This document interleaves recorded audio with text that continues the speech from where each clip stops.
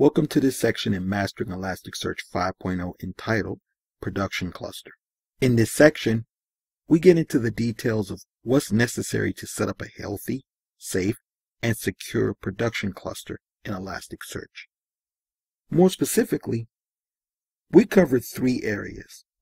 First, we look at nodes, the fundamental building blocks of an ElasticSearch cluster, along with what makes a production cluster. Next, we go into the basic configurations and to-dos for setting up a production cluster. And finally, we go into more advanced settings and configurations. So let's get to it. Welcome to this video in Mastering ElasticSearch 5.0 entitled Setting Up a Production Cluster. Nodes are the cornerstone of ElasticSearch. Each time you fire up an instance of ElasticSearch, you've created a node. Nodes come in different types, each of which serves a different purpose.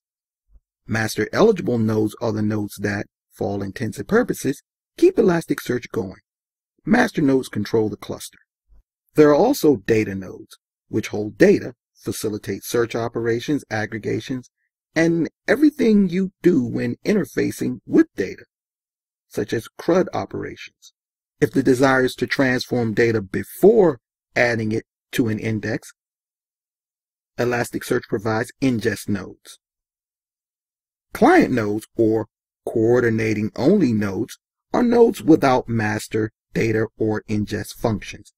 Basically, these nodes handle search requests to the cluster. The advantage of such nodes is that they act as smart load balancers.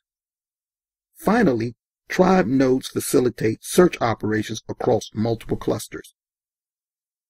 We'll be looking deeper into the first three node types. Again, a given node can serve one or more purposes. For instance, a master node can hold data and perform associated operations. Due to the resource-intensive nature of data nodes, combined with the need for a stable master node to ensure cluster health, it is highly recommended that, while in production, the roles between the dedicated master eligible nodes and dedicated data nodes be split. In production, there should be dedicated data nodes and dedicated master eligible nodes.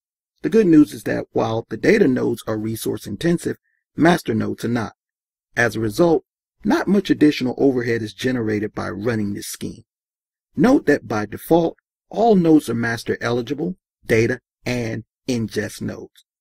Making dedicated nodes require that you adjust the elasticsearch.yml configuration file within each node. So, to set up a dedicated master node, for example, as you can see here, you set the node.master to true, while setting the node.data and the node.ingest to false. Once done and restarted, this node becomes a dedicated master node.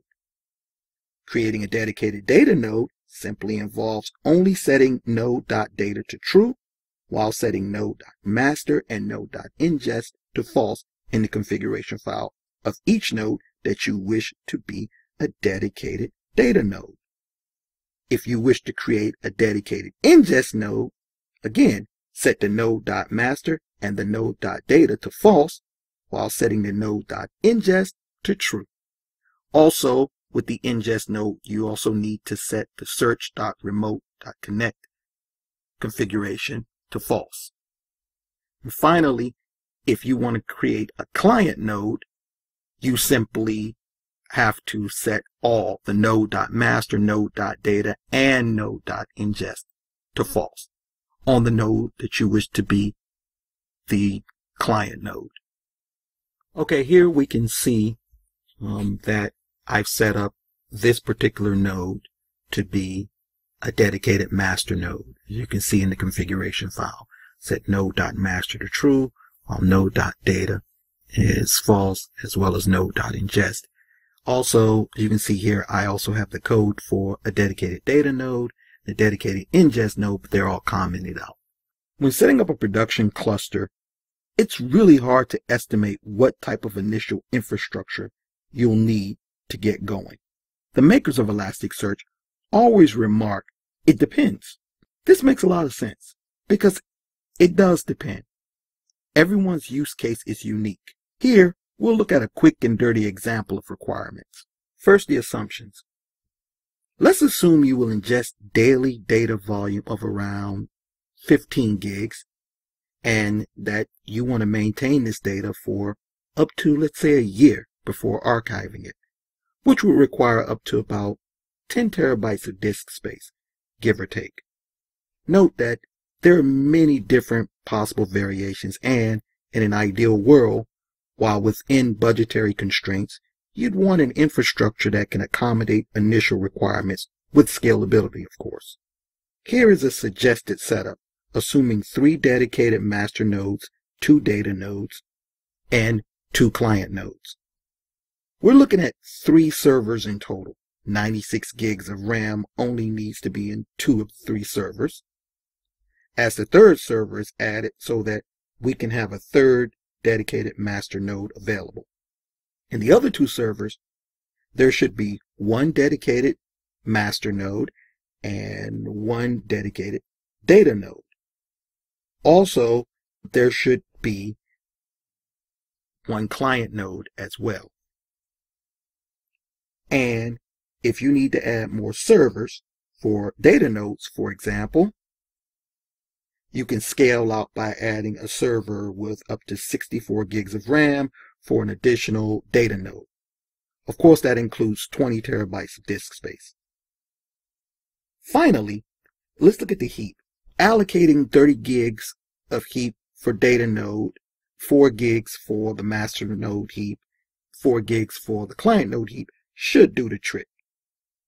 But each use case is different, and later on I'll touch on it more with the balancing act that you have to play with the heap.